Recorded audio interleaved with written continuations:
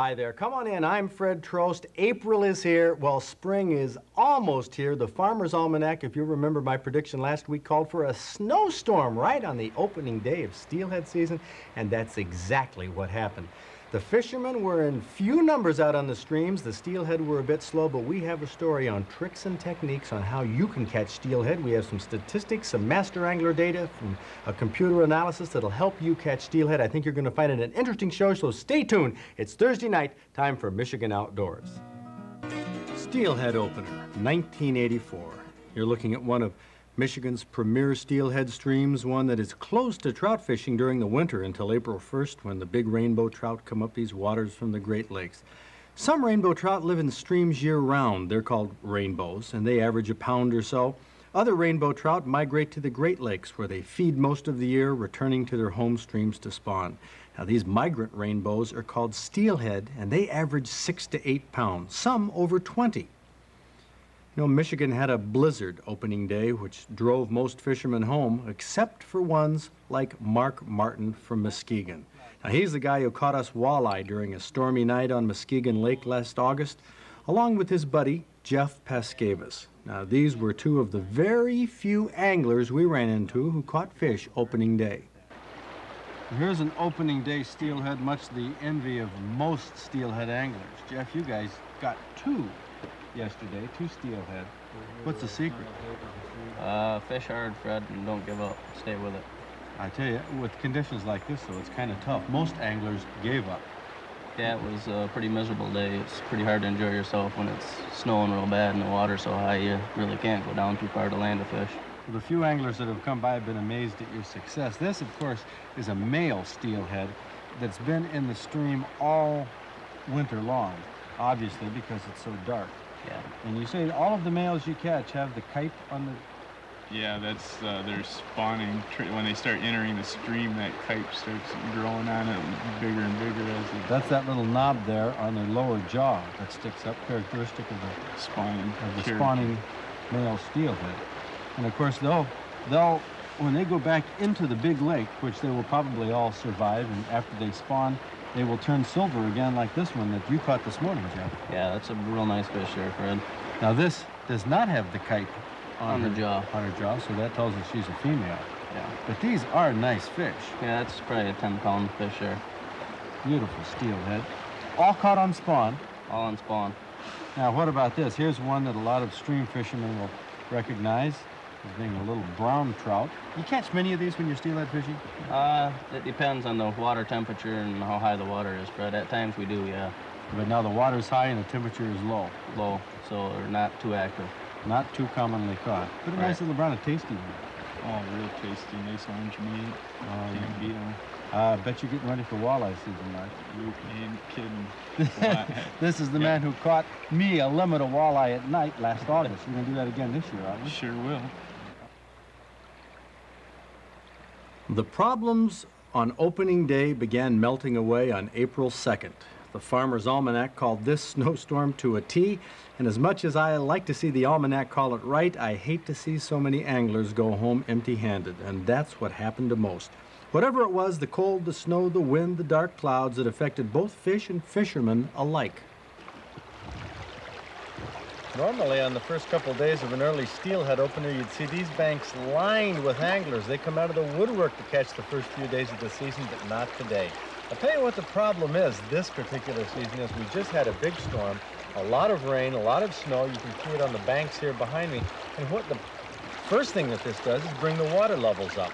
Now, the fish that are concentrated in the holes have a lot more water to choose from when the water levels are high.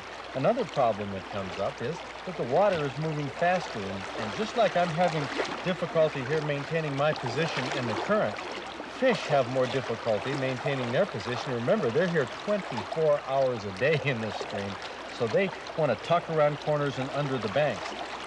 Probably the third biggest problem that confronts anglers right now, when there's snow on the ground, the air is cold, just like my hands are a little stiff. When these fish are in this icy cold water because of the temperature dropping, they slow down too because they are cold-blooded creatures. But there are a few things, a few baits that you can use that might increase your chances of enticing one of these steelhead, even on a day like this. Artificial lures like this Hottentot dig that big lip down in the current and dart and dodge, flashing. Now, steelhead don't strike to feed. They strike to drive intruding fish away that might be coming in to eat freshly laid steelhead eggs. That's why they'd hit the tadpole. The steelhead egg, strangely enough, is one of the prime baits for steelhead at this time of year, the eggs from female steelhead. And while smaller fish, especially suckers that come in later in April, they will eat the eggs, steelhead will hit single eggs, chunks of spawn or spawn bags that anglers tie and drift past their noses. A 6-pound test monofilament leader tied to a short-shanked number 4 or number 6 hook is a common steelhead rig. It's a small hook, but the spawn bag is small, and it doesn't take much to catch a steelhead in the lip once it taps at the spawn bag. Besides, the bright orange color, the odor of the spawn probably attracts the attention of trout because they have very keen senses of smell. Now notice that there's no sinker on the leader, nothing near the hook. The sinkers are on a short dropper which hangs from the swivel that joins the leader to the heavier main line. And in the current, the spawn rolls along the bottom, behind the split-shot weights, finding its way over the rocks, around the boulders, but not always. Often it gets snagged, and it takes a skillful hand to pull the bait free and keep it rolling, trying to find those steelhead that are holding in the current.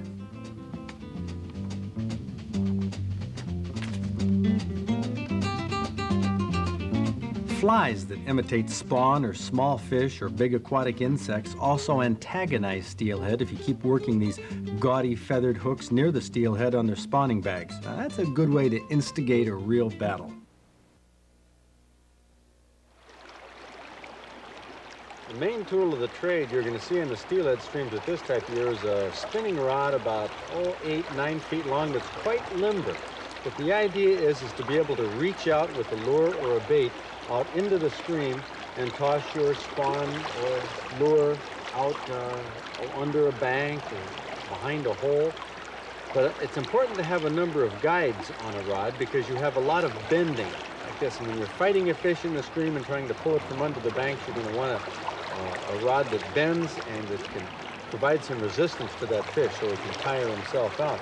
The most predominant type of reel you're going to see is also a spinning reel, open-faced spinning like this. And the main advantage is that it can handle very light line. And this line is limber line. When it hits the cold water like this, you want it limber. You don't want it to kink up and hold the coils from the spool.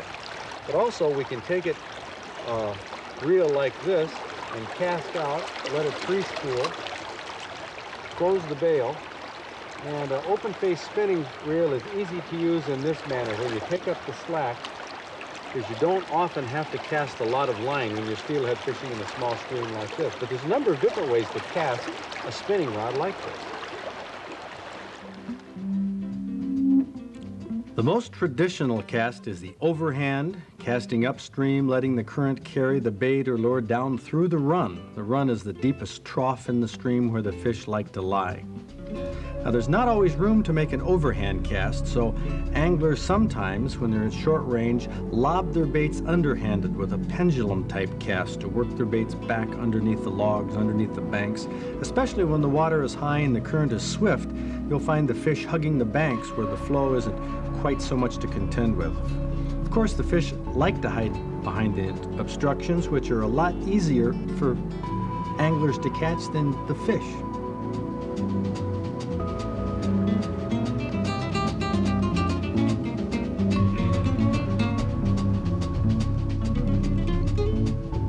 One aid to keeping your hooks out of the snags is experience fishing those exact holes, which means you have to lose tackle in order to learn where the snags are.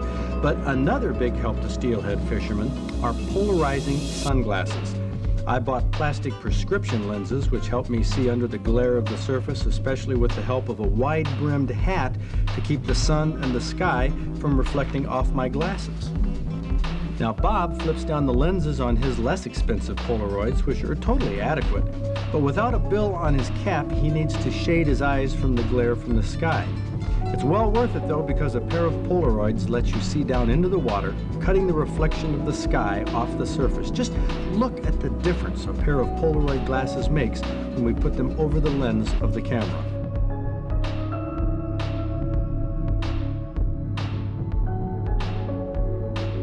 A little equipment, a little knowledge, and you can catch steelhead if you fish where they live in April. If you find a bend in a stream like this, cast your bait or lure above the deadfalls, under those banks, and in any deep run that you'll often find on the outside turn of the bend in the stream, that dark water there. And the shallow gravel stretches, right in front of us right there, are where the steelhead make their spawning beds. But approach those carefully because they'll spook. None on the beds today. They're probably in the deeper waters behind the shallows, in those darker runs lying near the bottom. You know what they're doing there? They're waiting for you to catch them on one of these sunny April days in Michigan outdoors.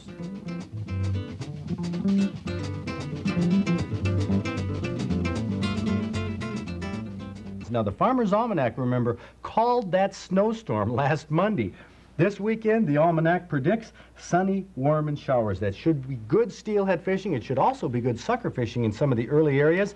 For example, Bell River. This is around Marine City. Frank Riskevitz from Marine City caught this 5-pound, 9-ounce red horse sucker last year tomorrow. So those fish should be in there now. A lot of people comment they don't think that fish is particularly good looking. Hey, you haven't seen anything yet.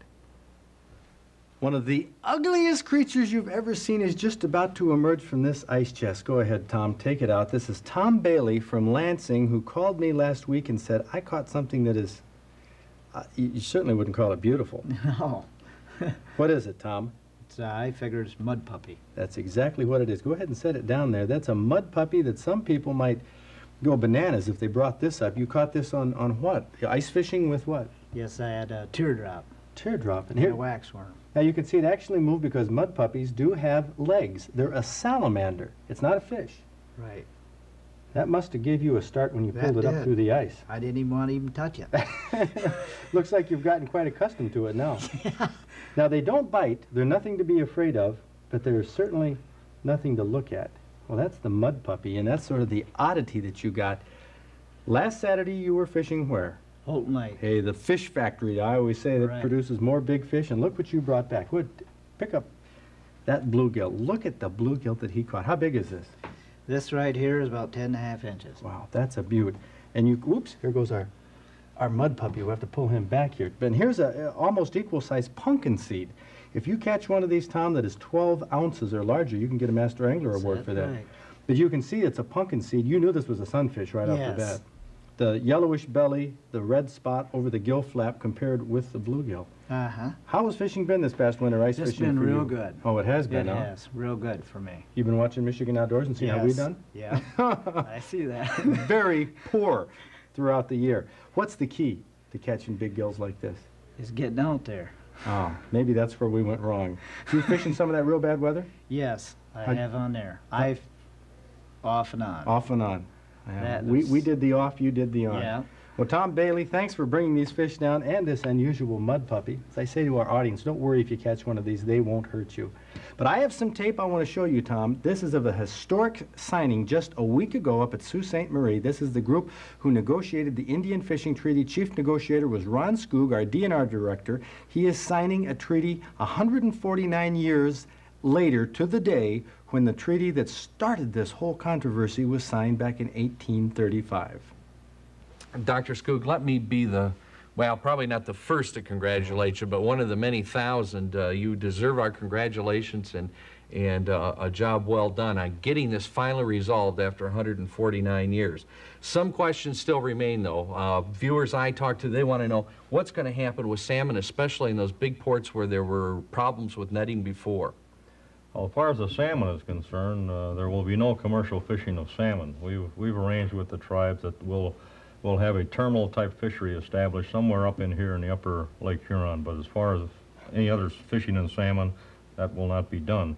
These areas are clear of Indian fishing. The Ludingtons, the Manastees, where we had problems before? The commercial fishing for Indians, for the tribes, is basically in this area right here between all these lines. This area to the west of the Garden Peninsula area is strictly state.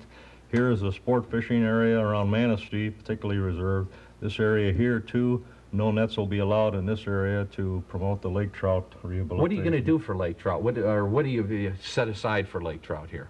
Refuges for lake trout are here, here, and here. There's another one proposed for up in here also. Are the Indians going to be allowed to take walleyes and especially the perch species too?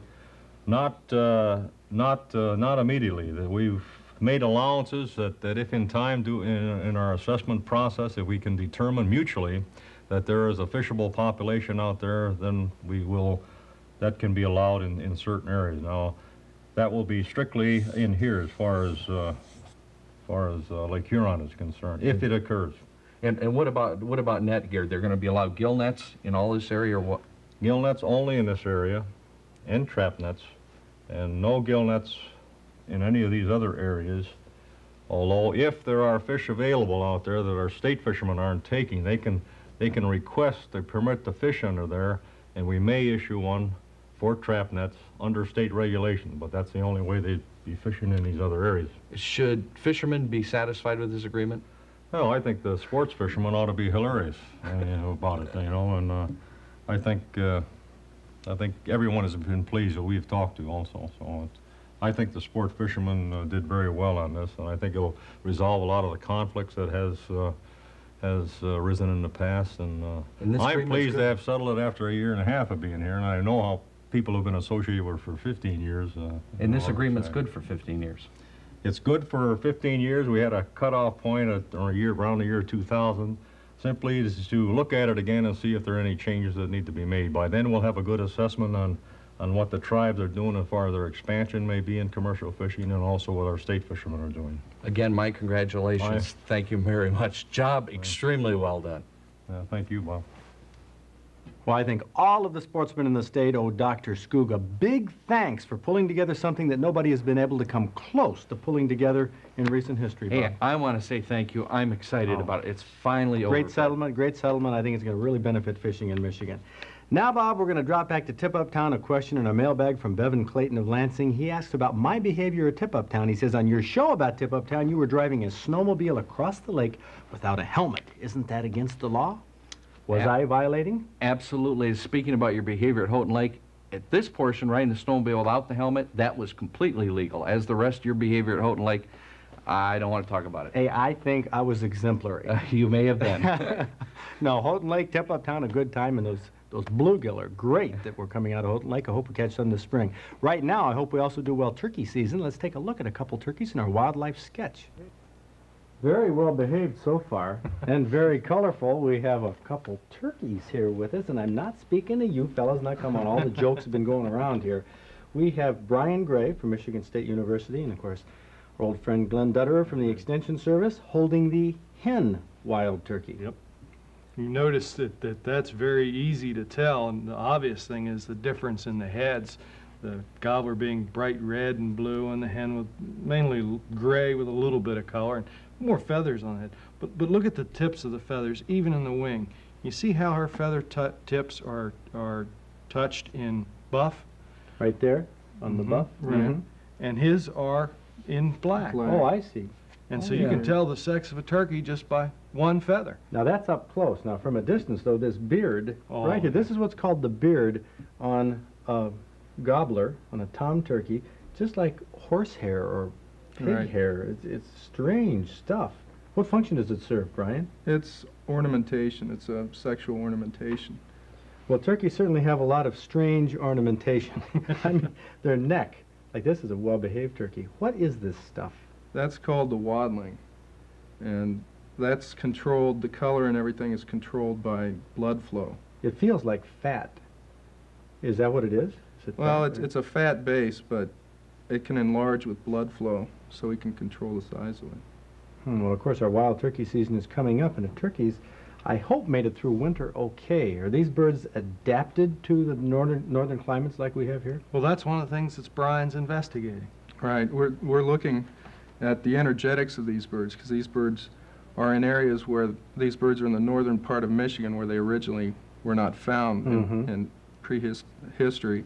And now we're looking at the birds' ability to adapt to the winter times up there. And how are they doing? Well, that's what we're finding out. It seems that they're depending on agricultural and or artificial feeding systems up there. Let's take a look at the wingspan. Can you lift them up and see the wings on these beautiful flies? see. A full demonstration of wingspan. She's a good bit smaller. Boy, they do have powerful wings. They move much faster in the wild than many people would think. They can get up and scoot away. But these are our Michigan wildlife turkeys. What a wildlife sketch. They have powerful wings too, Glenn. Oh, they just about pulled us off the chairs. Beautiful fantails. Well, something that we're going to be doing more on in the coming weeks here in Michigan Outdoors. But right now, Glenn and Brian, let's take a look at some of the events coming up in our Michigan Outdoors calendar. We have hot oil and electric fry pan, 350 degrees, Very Kathy. hot. How do we know it's the right temperature? We're going to test it with a bread cube. Okay. Drop a bread cube in there, and how long should it take to brown? Should only take 60 seconds. Okay, well, I'll time it right here. We have It'd about 55 completely seconds to brown. go. While we're testing the oil to make sure it's exactly the right temperature for deep frying the steelhead, I'm going to mix up. What we're doing right here is just a basic fry crisp type of deep frying, batter fry basics. And we're going to mix a little bit of fry crisp with, you can see right here what beer does when you pour it in. You can use water, but we like to use beer for mixing our deep frying batters because it's carbonated, Right. It's going to make it fluffier, too. It's going to make the batter a lot fluffier for your fish. a lot lighter, and it adds a little bit of a flavor, a little kiss of the hops in here, I guess. How's that bread cube coming? We have This is about done. 15 seconds. It's done? Yeah. Well, I I'd don't want it any say, browner than that. well, now some people, oh, that is golden brown. So that bread cube is ready. We're going to take some of this steelhead, which Mark and Jeff caught opening day, those lucky sons of guns. Not many people got steelhead Go opening ahead. day. We'll hear what. There we go. Now this is called shallow pan frying. This is not Right. deep frying because we don't have enough oil in there to cover. Or suspend it. Right. Or deep frying. Now you could also use enough oil just to cover the bottom of the frying pan. And that would be just shallow pan frying. But which I think it sticks a lot harder. It's easier to burn it that way, too. deep frying, if you can afford the oil to buy enough to put in here. Of course, people say they don't want to use that much oil because they don't want to waste it. Right. But you can get around that. You can strain your oil, or you don't have to. You can just reuse it again. But straining it, it'll come out clearer, and If you can strain it and reuse right. it a number of times. Right. Also, don't overcrowd the fish in the pan because it'll drop the temperature of the oil and make it soggy. Fast. That's about right. We're going to have this flipped over real quick. But Kathy, let's take a look right now before we eat this to a question in this week's outdoor quiz. The question is, the world record bluegill was caught on April 9th, 1950. Where was it caught and how big was it? Quite a bluegill that T.S. Hudson caught. The world record bluegill was from a pond in Alabama. It weighed 4 pounds, 12 ounces. Go ahead, Bob. Take that big one right there. I was just noticing Had which your one. name on it. Yeah, had your name on it there. Which one you? Hey, don't eat it all. Yeah. Well, here it is, our batter fry basic steelhead. No tartar sauce, no cocktail sauce with it. How is it? Good. What do you think, Bob? A-okay by me. Mmm. And you're so right. This is just a basic, simple recipe. By the time you go smearing tartar sauce all over the cocktail sauce, you lose all the flavor. Fresh steelhead like this, you don't need anything with it. Sometimes I wonder why we do such complicated recipes I on the do show. too. Such simple things are so easy. Just some batter fry basics. You can get the recipe here in our Outdoor Digest. I can't believe it's current. Bob, we don't have all day. Could you hurry up, please? This is always one of the more humorous parts of steelhead fishing, watching the anglers as the water gets within 6 inches of the top of their waders. Now, Bob should dip down here in a few minutes. Look at him grab the brush. You gonna make it, Bob? Yeah, I think so. I think I must be a little too broad. I must kind of, you know.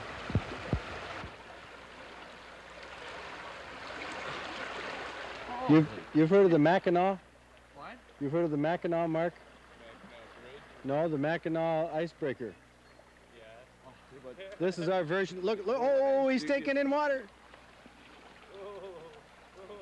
There. Oh, Bob! Bob.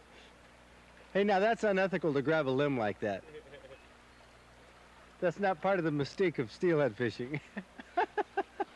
That was close. That was close. I'll take a wet fanny anytime over what else could have happened, though. Holy cats. Here, you want a hand? Sure.